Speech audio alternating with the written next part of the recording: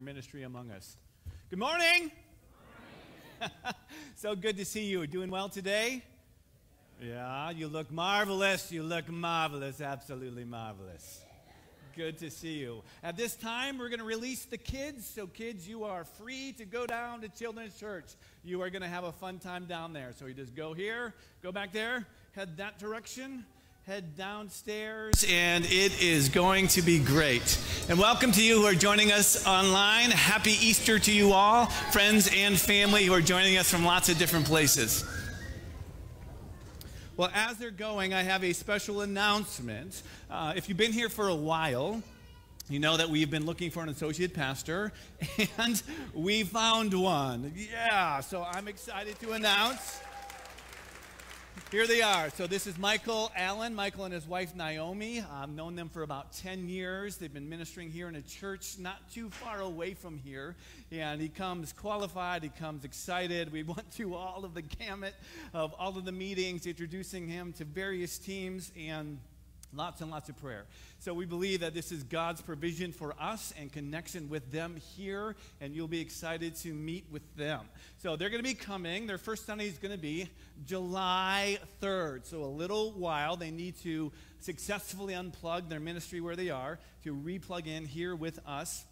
That Sunday, we'll have an installation service for Michael. You get to hear more about him. And in the Crosspoint Connection on Thursday, we'll have more of a bio and, some more information there. But that is going to be a fabulous Sunday on July 3rd with a picnic afterwards. And Lord's going to bring us together, so it's a great, great day. So I am excited. You should be excited as well. This couple is a gift to us. Okay. Today, my hope is that you and I and we all will be encouraged, that your hope would grow, and that from instruction of God's word, that we would gain strength to continue to serve Christ and live in him. I don't know about you, but it seems like there is a lot of people suffering these days. Have you noticed, right? Look at the news, and it seems like, here's a shooting up here, there's a shooting down there, and here's a car accident here. And, of course, we look at the global scene, and there are wars and takeovers and suffering and movement all over the place. I have a number of friends who are counselors and psychologists, and they are busy, busy, busy. Because people are suffering because of isolation or inflation or lots of different things, stagnation. These things are affecting each one of us. And it has been a hard time in our world. Personally, I don't like suffering, okay? And if you enjoy it, there's something wrong with you to a degree, right? I don't like it when my body doesn't function as I want it to. I don't like it when I pick something up heavy and something cracks somewhere that it shouldn't, right? I don't like being separated from family. I don't like wanting to buy something and not being able to.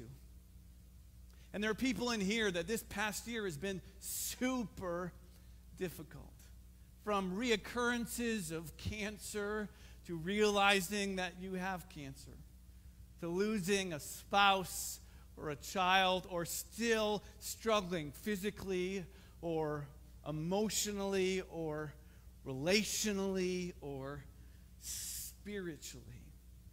The good news is that Christ enters our suffering. When you think about Christ when he first appeared on the planet, it wasn't like joy to the world, even though that was sung. Why? Because Christ came, and the time in Israel was difficult.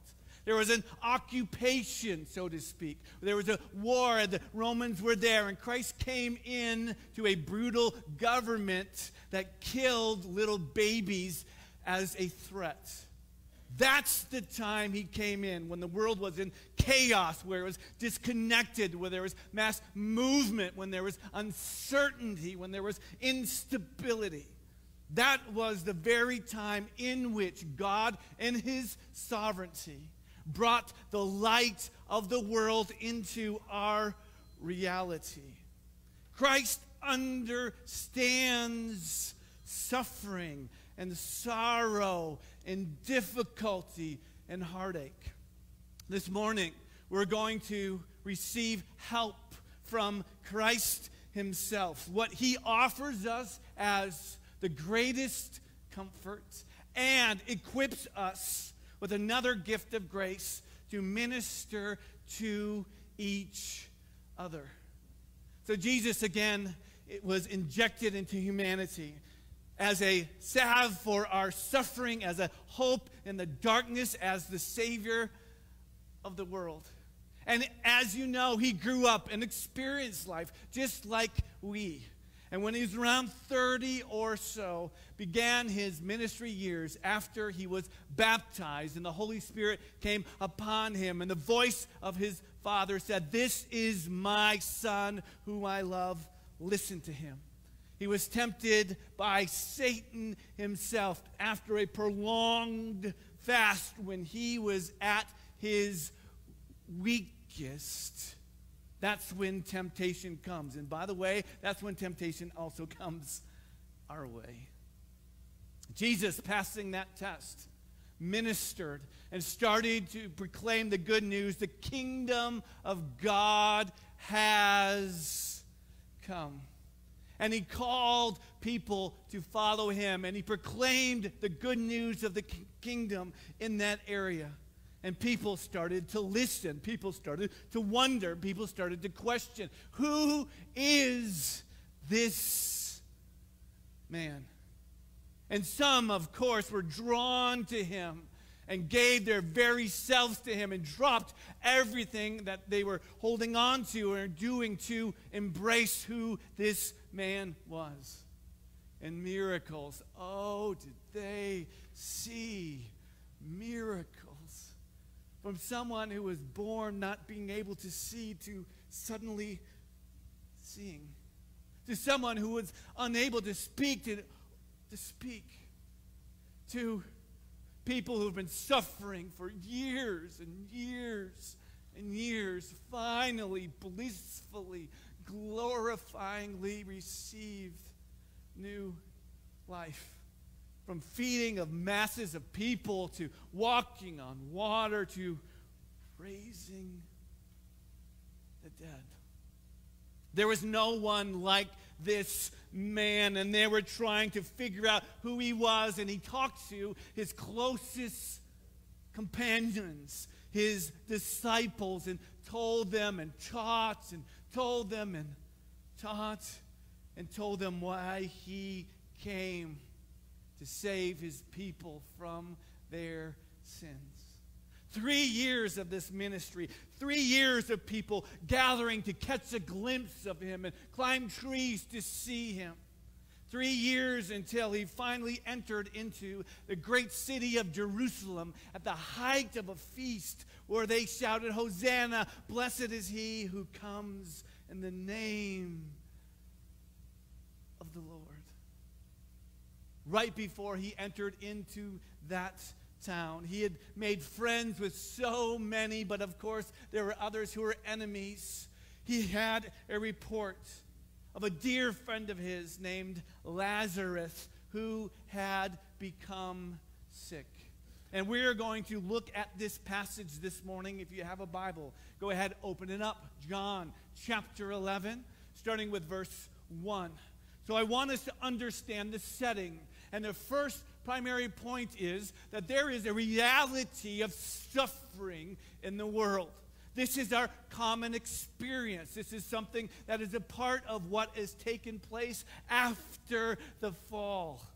And so we want to realize this and embrace it and see it for what it is. So here we are, reality of suffering, John chapter 11, starting with verse 1.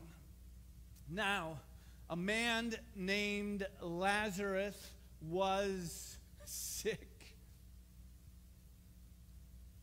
He was from Bethany, the village of Mary and her sister Martha. These are 3 siblings living there together. Verse 2. This Mary, whose brother Lazarus now lay sick, was the same one who poured perfume on the Lord and wiped his feet with her hair. They had a long-term relationship. So the sister sent word to Jesus, Lord, the one you love is sick. And when he heard this, Jesus said, this sickness will not end in death. No, it is for God's glory, so that God's Son may be glorified through it. Let's pause right there. So Jesus was away from this spot a couple miles outside of Jerusalem. And they sent a messenger to go tell Jesus that the one you love is sick. So what this tells us is that even if you are dearly loved by Christ himself, that doesn't exclude you from suffering. Some in our day and some of our age will say, well, if God loves you, therefore you will not have to suffer. That does not bear itself out in Scripture, and you can say amen right there, right? Don't ever tell somebody that it's the lack of faith is why they're suffering. That is sick, right? It's wrong, and I would call it even spiritual abuse, right? Don't ever tell someone that, nor receive that. Say, well, you're suffering because you did something wrong, or God doesn't love you. Did God love Lazarus? The answer to that is yes. Dearly, deeply, completely, wholly loved him, and yet he was sick.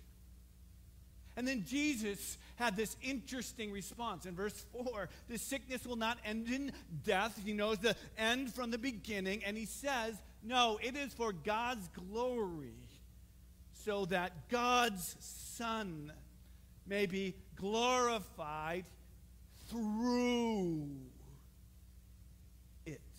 This gives us a little light in God's thinking about our suffering. God allows it to happen in the confines of our fallen world. Sickness and suffering is a reality. And God said, Christ said, that this sickness, this suffering is for God's glory. Now, when I am sick, and I have been sick, when I am suffering, and you suffer at times in various ways, my first response is, when can I get done with this, right? Where's the doctor? Get me some medicine. I don't like this, and when is it going to be over? That's my thought, right? And I can be a whiner, right? Maybe you're not. I can be. Don't ask my wife about this, by the way. We'll just keep this between us. Okay. Don't like it. That's my normal response, and I imagine this might be your response as well. Can we just get beyond this? I've trained myself to ask the wrong question. And I'm asking us to ask a better question. In the midst of difficulty, disaster, despair, despondency, depression, disconnection. We all have been in those places. This is the question I'm asking you from this text to ask. How can God be glorified in this? That question, that mindset will help you. And you have to train yourself to ask that question, because we don't naturally ask that question at all, right? God, how can you glorify yourself in this? And it may mean that there is a healing. Do instantaneous healings happen today? Yes, they happen today. It may mean that it'll be a progression of healing. It may mean that it's going to take longer than you want, expect, or ever thought was possible. And there's people in each of these categories. But this is the question I want you to ask. God, how can you get glory from this situation? God, help me to glorify you today in the midst of suffering. Can you imagine if you asked that question? And I'm challenging you to ask that question. Difficult question, hard question, but the right response for us who believe that Jesus is the way, the truth, and the life. And sometimes you just have to pray, God, I don't know how you will glorify yourself in this, but I ask that you will, and help me to see that. This response from Christ to this messenger was significant. And pay attention. It continues on in verse 5 of John chapter 11. Now, Jesus loved Martha and her sister and Lazarus. Again, this establishment of their connection. For when he heard that Lazarus was sick, he stayed where he was 2 more days. And then he said to his disciples, let us go back to Judea. The timing of Jesus is not always our timing. And his delays are not our denials. Catch that. Okay. Intentionally stayed. And by the way, Jesus didn't even need to go where he was. Why do we know that? Because we read in the Gospels that Jesus just spoke the word and someone was healed. We see this time and time again. Jesus not only delayed in his presence being there, but he delayed in just speaking a word. Now that seems a little cruel, doesn't it? Jesus, what are you doing? He's suffering. This is your friend. But he understood God's plan, what God was planning.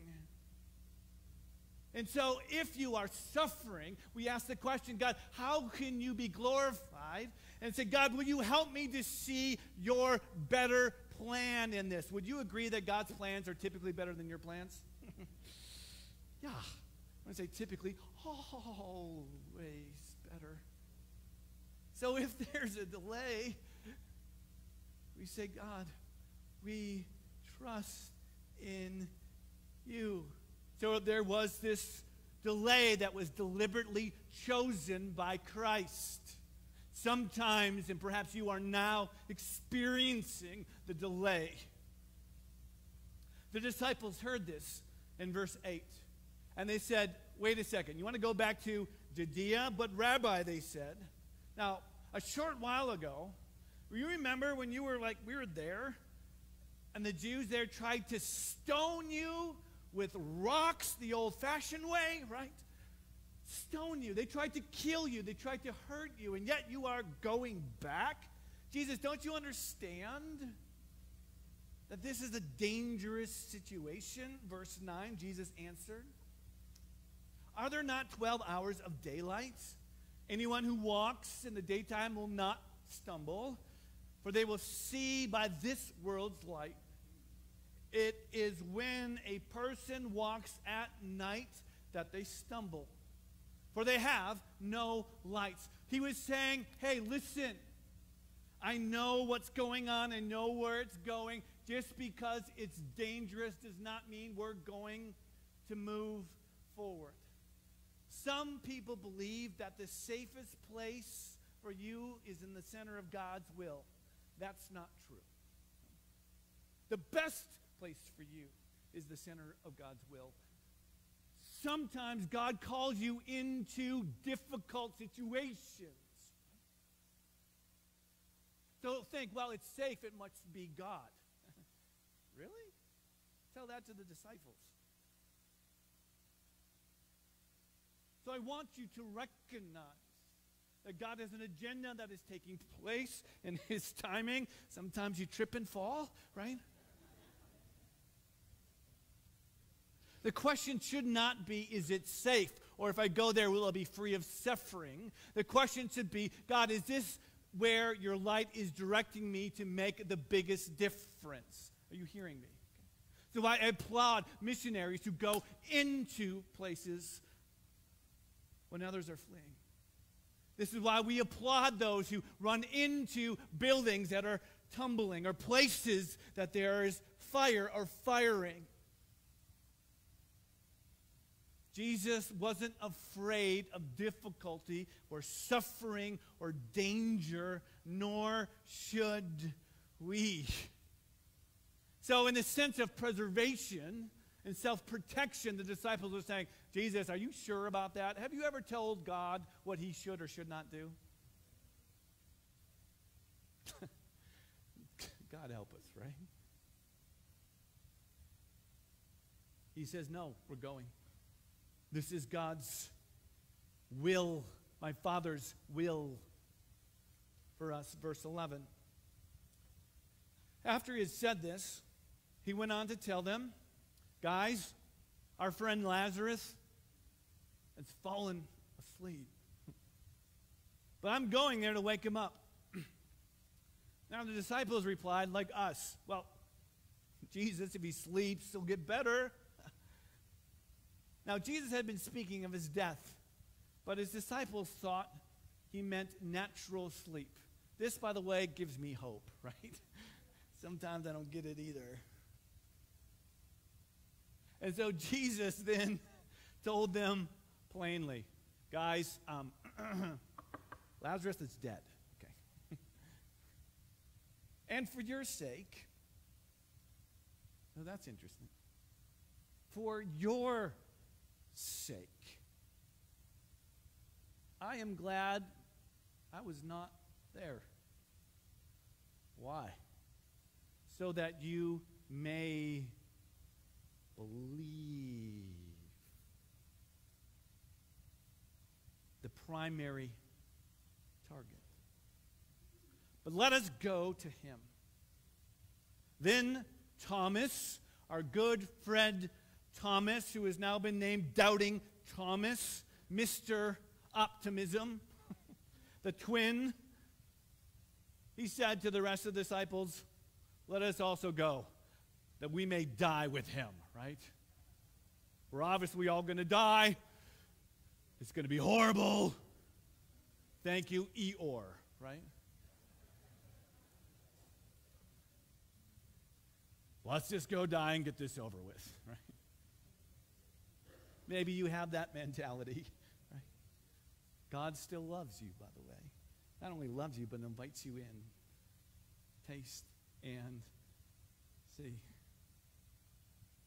So there is a reality of suffering. Don't be surprised when it happens. Okay?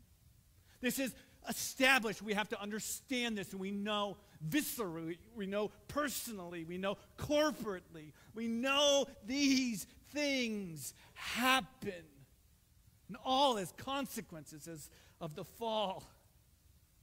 And here comes Christ into the reality of suffering. So now let's look at how we are, what comfort we receive. And the first thing that he provides for us is the comfort of resurrection. Now this is interesting. Okay? So here we go. This guy is sick. He's now dead. They're dearly loved. They're now traveling to this danger zone. And let's read what happens. Verse 17. On his arrival, Jesus found that Lazarus had already been in the tomb for 4 days. Now, Bethany, which was a little town, was less than 2 miles from Jerusalem. And many Jews had come to Martha and to Mary to comfort them in the loss of their brother. When Martha heard that Jesus was on his way, she went out to meet him. But Mary stayed home. Verse 21. Lord, Martha said to Jesus, if you had been here, my brother would not have died. But I know that even now God will give you whatever you ask. Jesus said to her, your brother will rise again. Now, you may have the personality of Martha. That when she heard in her weeping that Jesus was on his way, she didn't wait for him to show up. She had some questions. Right? And so she got up. So I ain't waiting. I've been waiting to ask him some questions. And went to him. And asked questions that we ask in particular in tragedy. Jesus, if you were here, this wouldn't have happened. Have you ever asked that question? Jesus, where were you when the car read a red light and smashed in and killed my son? Jesus, if you were here, my child would be suffering in this way. Jesus, if you were here, why did you allow my spouse to die or this cancer to come? These are legitimate questions of our soul. God, where are you? And Martha had these same questions that we often had. Jesus, where are you? God, where are you? What's going on? And if you would have been here, this wouldn't have happened. And Jesus was not surprised, nor was he alarmed, nor did he shame her for those questions. You notice this? He didn't say any of that. He didn't say, how dare you? How selfish of you. He didn't say any of that. He knows. And his response is astounding. The comfort and the theology, and she needed some explanation, came with 5 little words. Your brother will rise again. The greatest comfort God gives to us is the promise of the resurrection. That's the comfort to someone who is asking theological questions. He was saying, listen, this end isn't the very end. It's just an interlude. And guess what? The second half is going to be way better than the first. He will rise again. There will be a resurrection, and I, my Father, and myself will make all things new. Don't lose sight of what is yet to come. In our suffering, it is just for a time. Right? But in comparison to what is yet to come, it is what? A moment. Well, I've been suffering for 10 years. Tell me how that looks 100,000 years from now. 200,000 years from now. You don't understand, it hurts. No, it does hurt. It is horrible.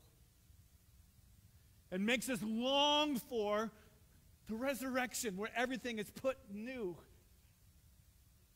And so I want you to remind yourself of the theology of the resurrection that says that the greatest comfort in our suffering is knowing that God will make all things new. Do you believe this? This is a Christian hope. This is what helps us in strength to take another step forward. Because it will not always be this way. And so these theological questions to God's apparent silence and stillness, he speaks to us. You will rise again. It will be made new. This will change. So Martha, hearing this in verse 24 of John 11, says this. Martha answered, I know he will rise again in the resurrection at the last day. He says, well, I know this theological concept. And then Jesus turns it and says, Jesus said to her, I am the resurrection and the life. The one who believes in me will live even though they die. And whoever lives by believing in me will never eternally die. Do you believe this? Yes, Lord. She replied, I believe that you are the Messiah, the Son of God, who has come into the world. Just like Jesus, to take an instance of loss and sorrow and suffering. In the midst of these questions, where were you? He points to the resurrection and then becomes personal. I know that you know this as a theological concept, but the question is not, is that a reality, but do you believe? You get this, right? The most important question any person has to answer is, who is this one Jesus Christ? Do you believe? Every salve in this world, every help in this world is temporary. The primary question is not, when will I get out of this, but do you believe in the one who is the resurrection and the life? I love this turn. Asking this good friend, do you believe? And it's a question I'm asking you. God is asking you, if I can be so bold today. Do you believe personally? Not this showing up on Easter, but do you believe that Jesus is the resurrection and the life, who has come into the world? This is the right and good question. Whoever lives by believing in me. Underline that. Whoever lives by believing in me. It's one thing to say, well, I believe in Christ, and we as Americans, 86% of us, according to surveys, say that we believe in Christ. Belief in Christ and living in Christ are two different things. If he is who he says he is, then he is worth listening to, following, giving yourself up for, because he first gave himself up for us. Do you believe? So our first comfort is in and from the resurrection. This will not be permanent, regardless of how long you have been suffering. Amen, Pastor. Well, amen. Come on.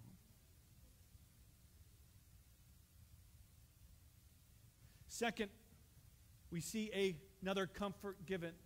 And this is one God gives to us, and this is one that we can help other people with. And we can port people towards the resurrection, and also the next one, the comfort of presence. Verse 28 of John chapter 11, the story continues. Now, after she had said this, she went back and called her sister Mary aside.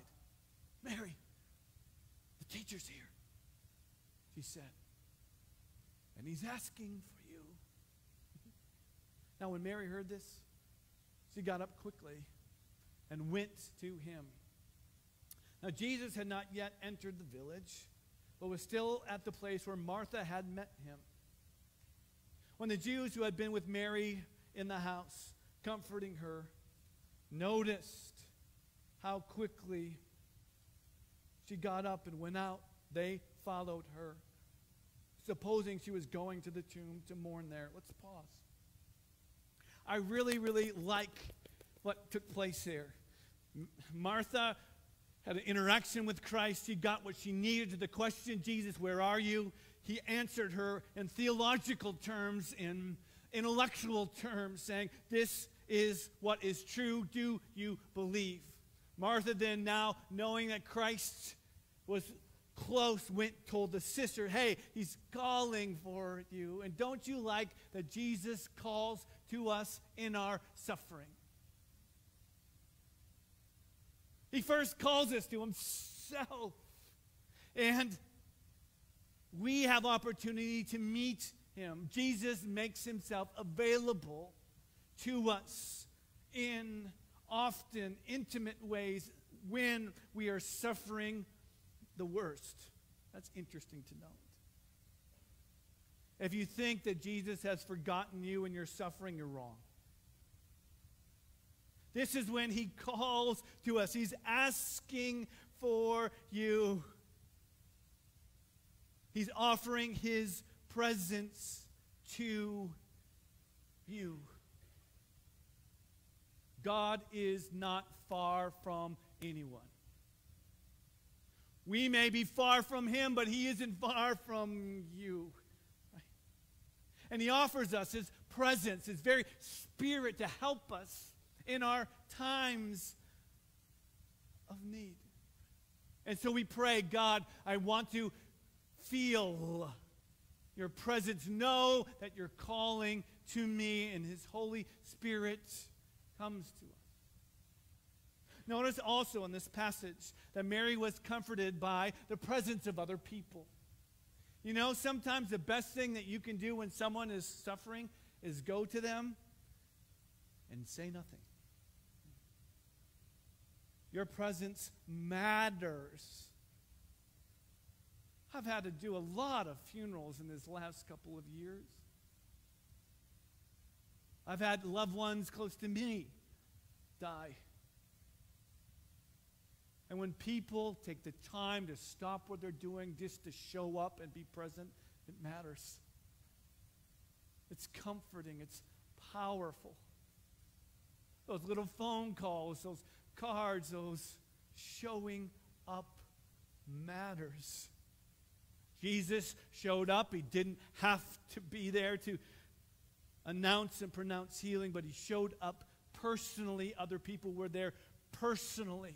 And this can help you as well.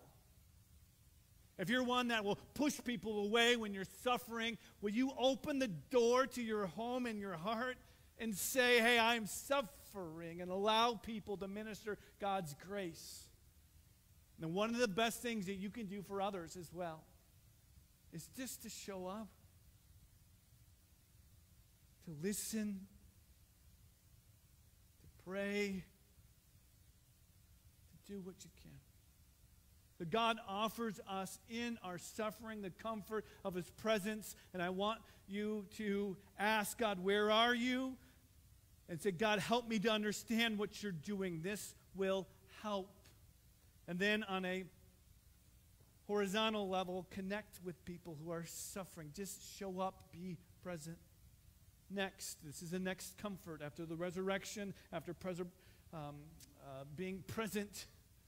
Thirdly, there's a comfort given of tears. Okay. Let's continue to read verse 32. When Mary reached the place where Jesus was, now the next sister is here, and when she saw him, notice the difference here. She fell at his feet. It wasn't like Martha, who had some things he needed to talk about, and had some things she needed to talk about. Mary came and fell at his feet. She asked the exact same question of her sister, but a different posture. Lord, if you'd been here, my brother would not have died. Now, when Jesus saw her weeping, the Jews who had come along with her also weeping, He was deeply moved in spirit and troubled. Where have you laid him? He asked. Come and see, Lord. They replied. Now comes one of the shortest and one of the most profound verses in the Bible. Jesus wept. Then the Jews said, see how he loved him. But some of them said, cannot he who opened the eyes of the blind man have kept this man from dying? You notice how Jesus responds to Mary? Martha needed something different than Mary needed. Martha needed the logical and theological answers. She had questions. Mary had a different demeanor. Both broken, but in different ways. And she fell at his feet and said, hey, Jesus, you've been here. And Jesus didn't offer her a theological argument or the promise of the resurrection. Know what he did? He just cried. He cried. He cried. Jesus is not indifferent to your suffering. Thank you. It's not. There was a connection on an emotional level. And some of the best things that we can do with others when they're weeping, grab a Kleenex and just cry. It's healing, it's helpful, it's healthy, it's holy. Doctors have found that there's different compositions in tears. Sometimes we cry in laughter, and that's one thing. And sometimes we cry in sorrow. That's another thing. The tears are different, and what comes from, physically speaking, even from tearing, different chemicals come to the surface that help in our healing. God put that in the process of your body, by the way, as a help. Jesus wept. And so one of the things that you can receive when you're suffering is the power of tears. Don't be afraid to express it, to let it go, to weep. And this is a significant work. This isn't just a trickle down your eyes. This is weeping. I think I've seen weeping to this degree just a few times. One of the times is when I did a funeral here in town of a family I marginally knew, that their 19-year-old son was killed in Chicago. It was gang-related. And I was sitting on the platform, okay? It's up here sitting, the coffin was here. And there was a line of people, and we started the funeral an hour late. And so here I am, there's only one seat up here, right? This is sometimes the seat of the pastor at a funeral. And I'm looking as people were coming right down the aisle to me. And there was an open coffin, and I'm telling you, there was weeping like I never knew. I didn't know that young man, but I was crying deeply because of what I saw with person after wailing and weeping, hugging for literally an hour and a half. The best thing that you can do at times like that is just cry with somebody. Really, seriously. A lot of you are nodding your heads. Just cry. It's a gift. Right? God himself wept. Would that blow your mind? The creator of the world came into our suffering and wept with us. If I was God, I would say, yeah, I'll come when y'all get better. I'll come on a celebration. No. God comforts us in weeping, in suffering, in difficulty, and it is a gift. So there's a comfort of tears. So cry and do that with one another. It helps. And know that God is not indifferent to your suffering. Next, comfort. There's a lot, I know. The comfort of belief. Verse 38. Jesus, once more deeply moved, came to the tomb. It was a cave with a stone laid across the entrance, probably similar to the one that he was going to be in about a week or so. He said, "Take away the stone." "But Lord," said Martha, the pragmatic one, "by this time there's a bad odor. Decomposing is set in. For he'd been there 4 days." Now you can start seeing the timing of God. This wasn't a swoon, someone who was unconscious, someone who was barely breathing but alive. There needed to be time so that there was certainty that this man was gone. Setting up the situation, waiting for the right time. Then Jesus said, "Did I not tell you that if you believe, you will see the glory of God?"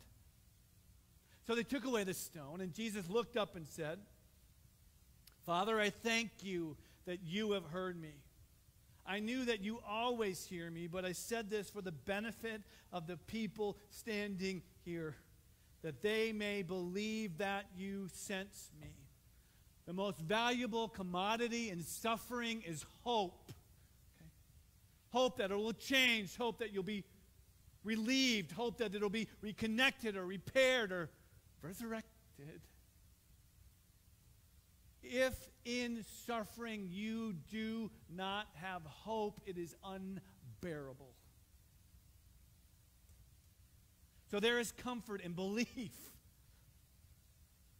And so the question is, do you believe that it will get better?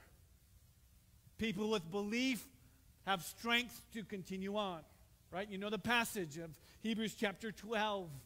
That the joy set before him gave him strength to do what? Endure the cross. Thank you. Endure the cross. What gave him strength? Hope. Joy that's set before him. If you have a hard time finding hope, ask God for his joy. David had to tell himself this at times, right? Have you ever talked to yourself before? Right? Thank you for answering. I'm not the only crazy one. Have yourself a little pep talk, right? Scripture tells us actually to do this. You know who did this? David did. Like, yo, listen up, right? Stop being, oh, downcast, oh my soul. Put your hope in God. Sometimes you need to be your own best cheerleader. You get up in the morning, instead of saying, "Oh my God," say, "Oh my God." Put your hope in God. Do you still believe? I know it is difficult. Belief that persists through persecution and pain is of greater worth than any substance here on the earth. Anything. Believing through matters. And Jesus says, do you believe? Do you believe? Do you believe? And he prays. He says, I'm not praying for my benefit. Jesus knew what was going to happen. I'm praying that people know that God, the Father, is going to do something miraculous. The last thing is this. There's the comfort of help. Help. Verse 43. The scene is set. There's weeping. There's these sisters, these interactions. It's rolled away. And now what? And when he had said this, Jesus called in a loud voice, Lazarus, come out. And some speculate that if Jesus didn't say specifically Lazarus, he would have emptied out the whole cemetery.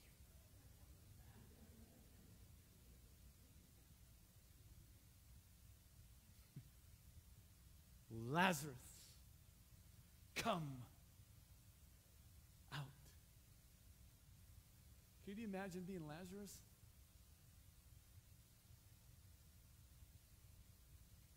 Hearing your name on this side.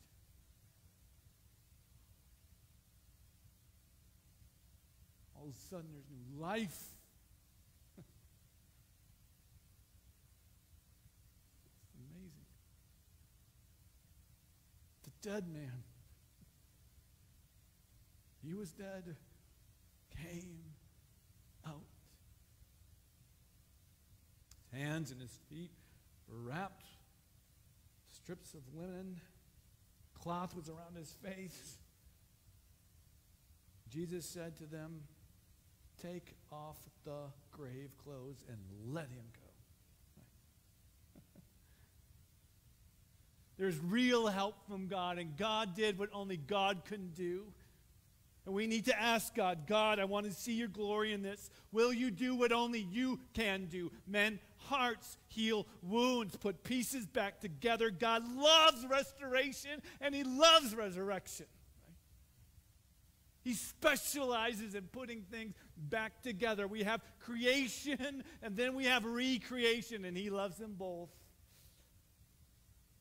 And so we ask for real help. God, will you do what you can do? And then, isn't it interesting, right at the end, it says, he tells others, now take off his grave clothes. Help the man.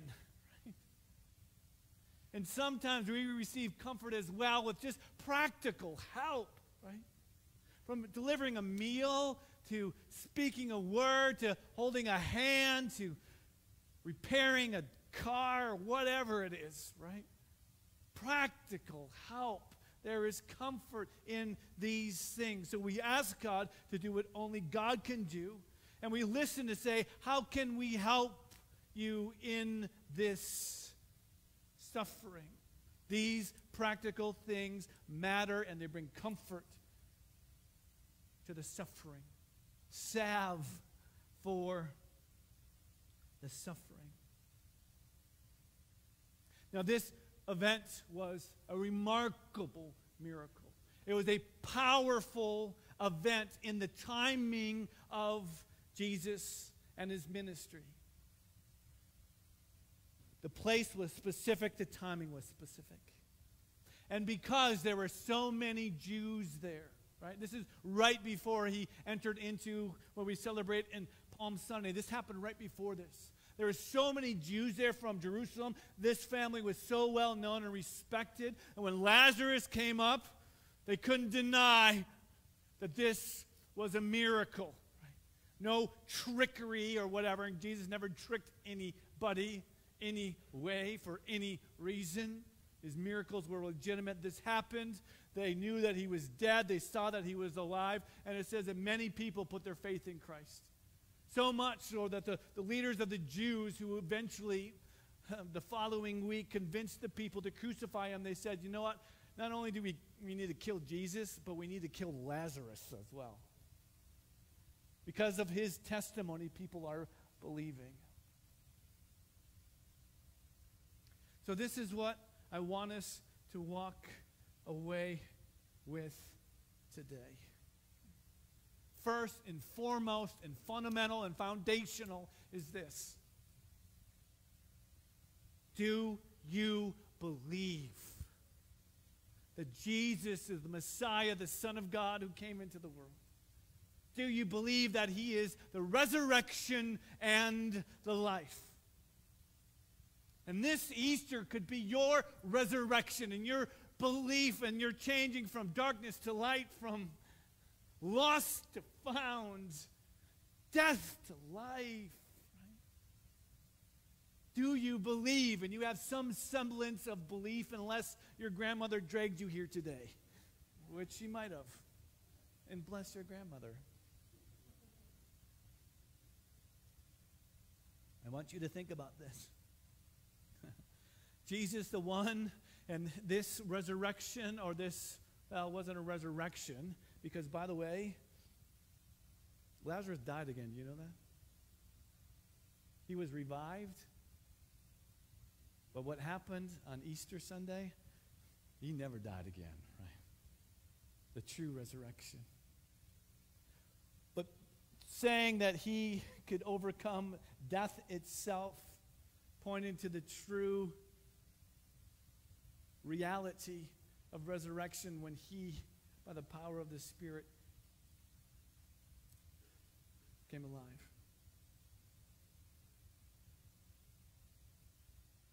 Jesus not only can mend broken bones, he can bring life to what is dead.